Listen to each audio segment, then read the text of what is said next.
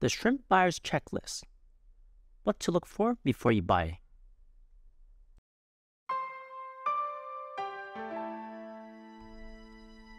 Here are some tips that can enhance your shrimp buying experience. We all want high quality shrimp at reasonable prices, but it's not always easy to find. We put a lot of trust in fish stores and breeders, so I'd like to provide you with some tips and a checklist of things to look out for. These tips will work well for both neocaridina and caridina shrimp.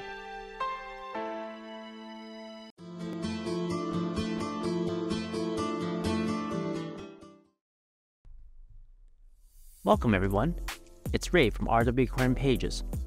I'm here to share my journey in planted aquariums, shrimp tanks, and everything in between. First and foremost, ensure that your aquarium is well aged and mature, and that your water parameters are within range. Once that's taken care of, it's time to find some shrimp. You can visit your local fish store, local breeders, or breeders nationwide. The great thing about local fish stores and breeders is that you can observe the shrimp firsthand and see them up close and in person. The first tip is to exercise patience. Don't rush into buying shrimp without doing your research about their background. Consider where they're locally bred and adapted to your local water. If they're freshly imported, there's a few things to look out for. First, find out which country they came from. Generally speaking, Taiwan-bred shrimp are better quality than that of Indonesia or Thailand shrimp. For example, the breeding facilities can sometimes be dirty and carry diseases. We often see this with cheap neocaridina from Indonesia and Thailand. It's disappointing and also dangerous to introduce shrimp with diseases into your own ecosystem. The other thing to look out for, which is harder to determine, is the genetics of the shrimp. I personally noticed that Indonesia and Thailand shrimp babies produce a lot of culls, whereas Taiwan-bred shrimp have a lot less cull rates.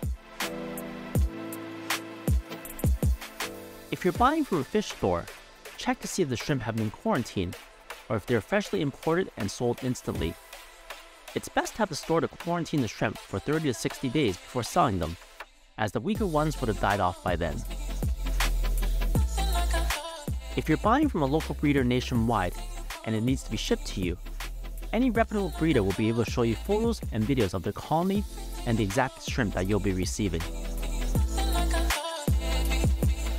Always try to get juvenile shrimp of mixed sexes and try to buy them in groups of 10 to 25, as shrimp like to have friends. Avoid getting adult shrimp as they don't ship well and they may not adapt to new aquariums well. They're also older and closer to the end of their lives. If you do want to get a breeding pair or a group, be more cautious and do your research before purchasing. I personally don't recommend getting adult shrimp or breeding pairs as they can be costly and they may not adapt well to your new environment.